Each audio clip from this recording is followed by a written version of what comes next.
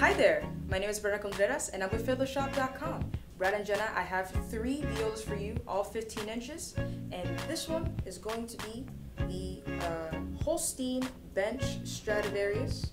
This is number 260.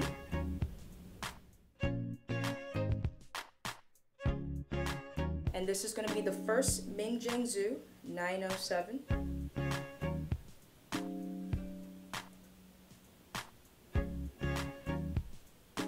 And last but not least, this is the second Ming Jiang Zhu 907.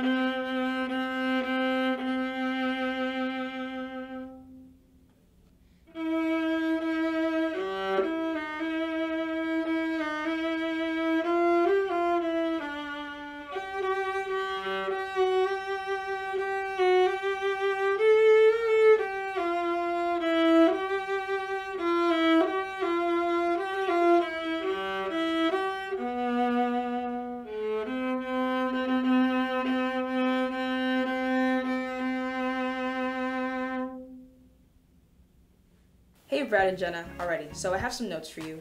I feel like number 260 is a really nice bright sounding viola. It is just, I think, the brightest instrument out of all of the ones that I played today.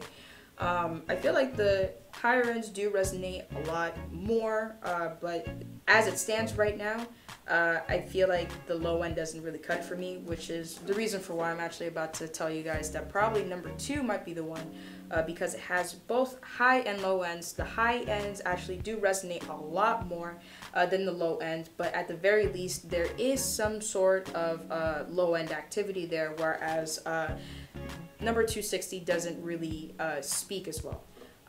Number 1, I would say, is more like a darker sounding, sweeter sounding all throughout, but that high end does not resonate at all, or at least doesn't resonate as much as number 2 or number 260.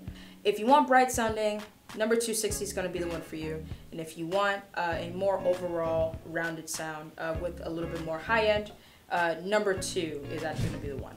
For those of you who are also watching, I will leave these instruments in the description below, or if you'd like to find some more, you can go to Fiddlershop.com.